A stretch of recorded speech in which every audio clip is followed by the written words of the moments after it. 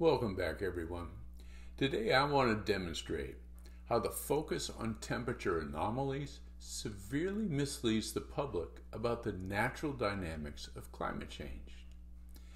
Indeed, as illustrated here by NASA's 2016 winter temperature anomalies, the data shows the Arctic is warming 4 times faster than elsewhere, and winters are warming faster than other seasons.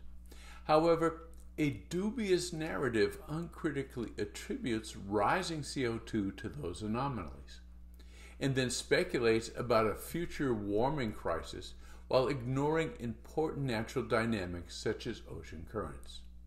But there is a wealth of scientific research that has shown ocean currents can also cause those higher temperature anomalies, but that isn't obvious from this anomaly illustration. To add to the misunderstanding, the high Arctic temperatures are paradoxically due to heat ventilating out from the ocean and thus cooling the Earth and actually preventing future extreme warming.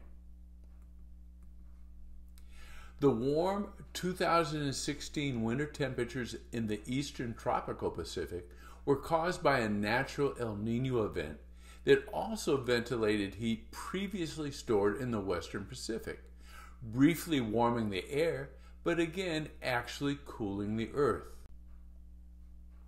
Now, El Niño events also contribute to warmer sea surface temperatures simply by reducing the trade winds that drive upwelling of cold subsurface water. Such warming, when upwelling is inhibited, is observed globally. For example, a 3-month study showed how monthly changes in wind direction, the blue lines, caused a 8 degrees centigrade, 14 Fahrenheit surface temperature change. Along the coast of Oregon, when winds blew in a southward direction, upwelling is enhanced and surface temperatures fall, the red lines. Conversely, when winds blow to the north, upwelling of cooler, deeper water is inhibited, causing temperatures to rise by 6 to 8 degrees centigrade or 14 Fahrenheit. Such dramatic natural temperature changes have nothing to do with radiative heating from the sun or from greenhouse gases, but nonetheless, warmer temperatures from reduced upwelling are often mistakenly incorporated into the global average temperature as seen during El Niño events and then attributed to CO2 warming. It is far more insightful to understand climate change by looking at actual temperature changes.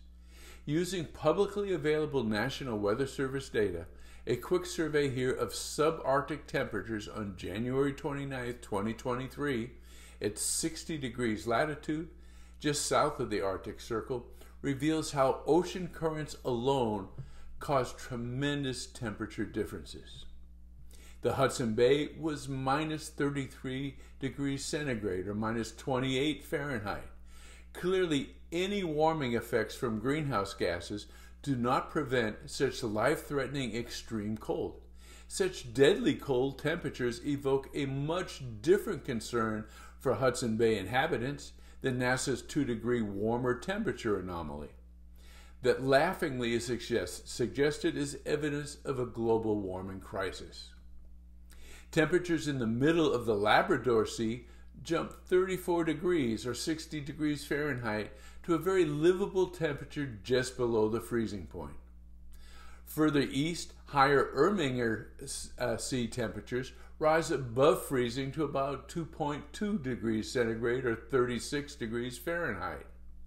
And the Norwegian current is even warmer at 42 degrees Fahrenheit. Now, benefiting from the eastward winds that transfer ventilating heat from the warm Norwegian current, the Norwegian coast reaches a balmy 7 degrees centigrade or 44 degrees Fahrenheit in the dead of winter. Now, despite the fact that all measurements were taken at the same latitude on the same date at the same time, there is a huge 40 degrees centigrade or 73 degrees Fahrenheit temperature difference between the Hudson Bay and the Norwegian coast. Now, indisputably, that variability is caused by heat transported northward by ocean currents and ventilated to the Arctic atmosphere.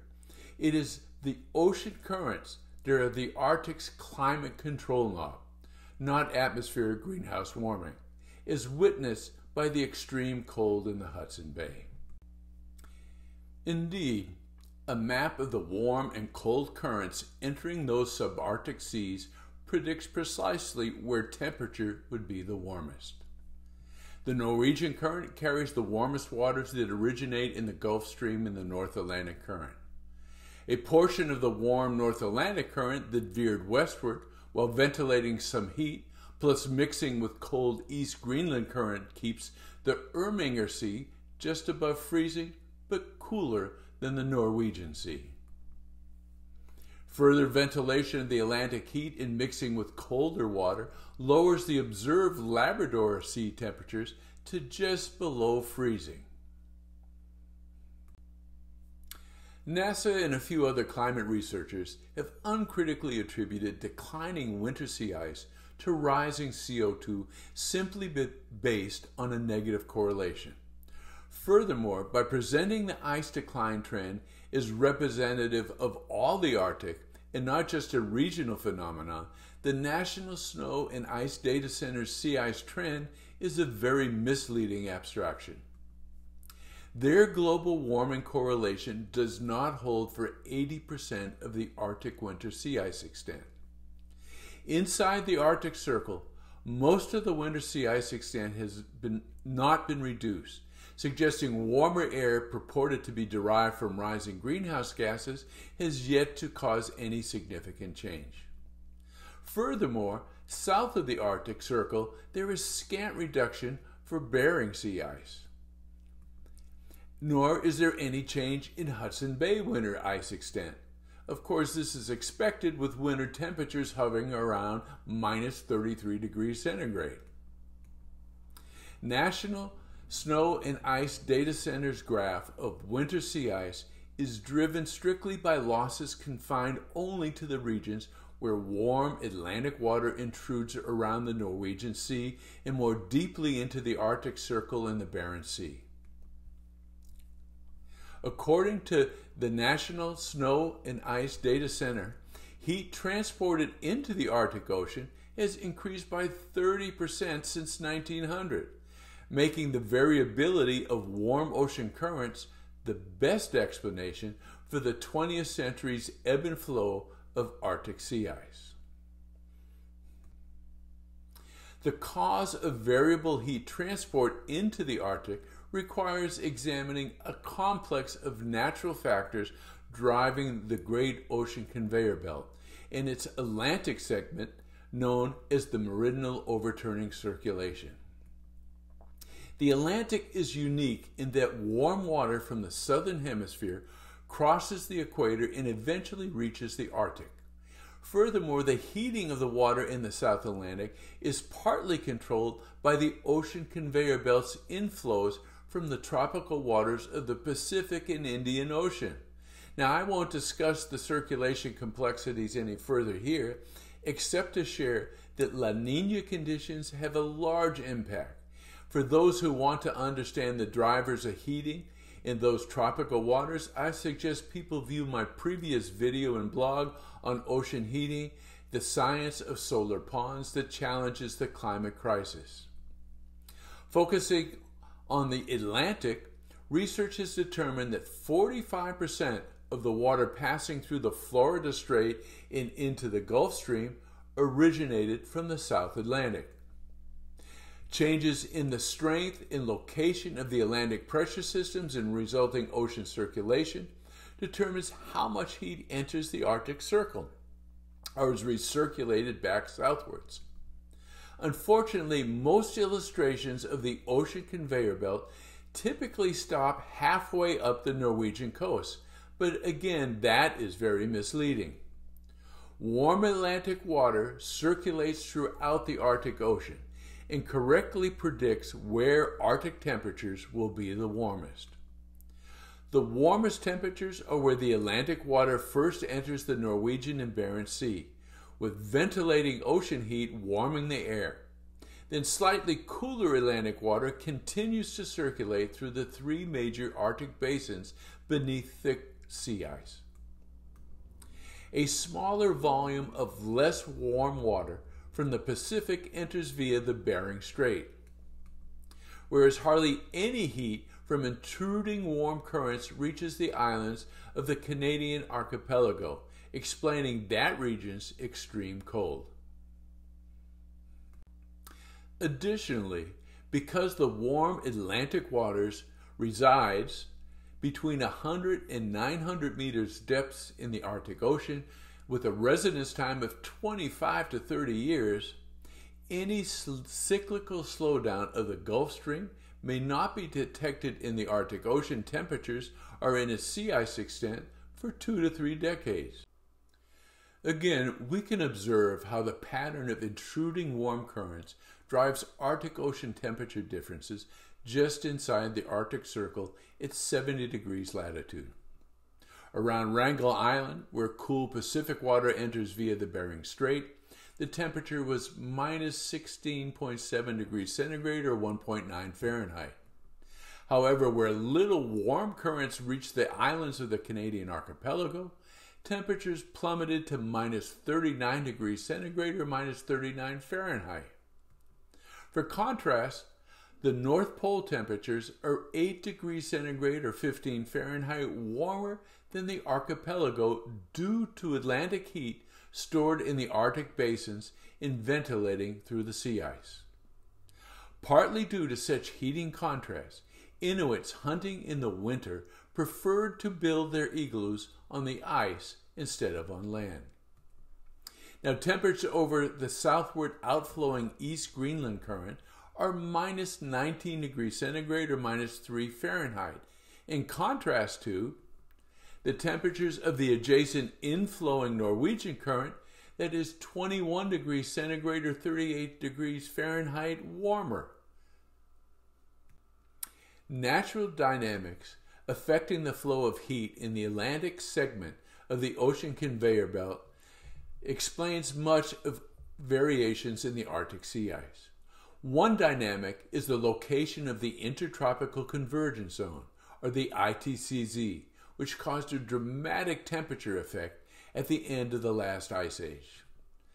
Ice core data shows temperatures that had been rapidly warming suddenly dropped by 20 degrees centigrade or 36 Fahrenheit in the northern hemisphere for about 1,000 years during a cold period called the Younger Dryas. In contrast, southern hemisphere temperatures slightly warmed. Proxy data suggests the western trade winds in the ITCZ had shifted southward, causing the warm south equatorial current to also shift southward. Brazil's easternmost land, Ponta dos Seixas, amplified that shift by deflecting more warmer back into the South Atlantic and thus cooling the North Atlantic.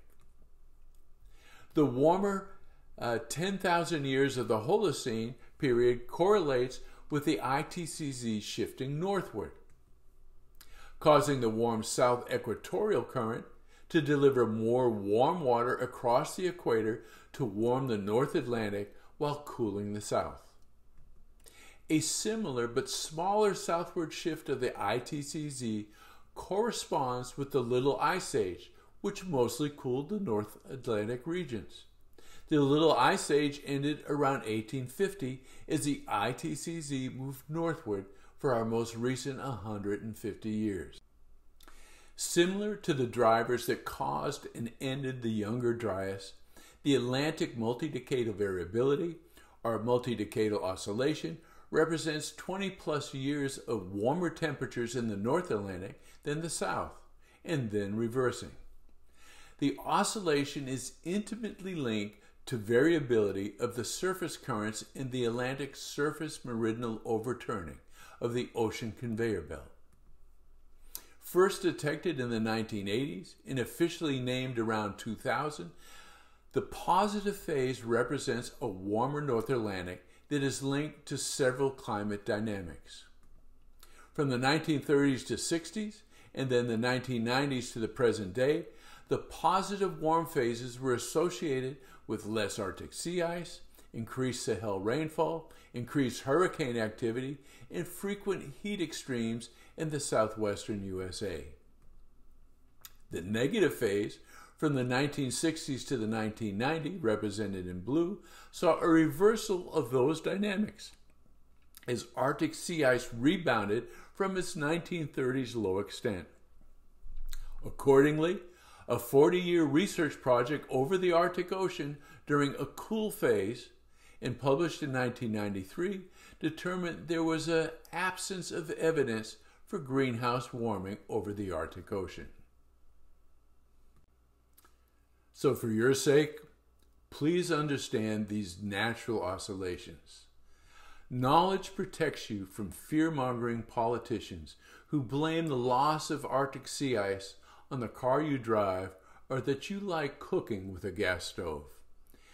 There are 3 guidelines to consider to prevent being victimized by their climate misinformation. First, consider all the science. An abundance of researchers report warming dynamics other than CO2. Science is a process and nothing is settled yet. Second, become well acquainted with natural climate change. Natural climate change serves as the baseline or the control data from which to accurately judge the effects of CO2 emissions. The purpose of my series of climate videos and blogs is to provide a better understanding of the science of the natural climate changes to the public. And finally, embrace renowned scientist Thomas Huxley's advice that skepticism is the highest of duties and blind faith the one unpardonable sin. Thank you for watching.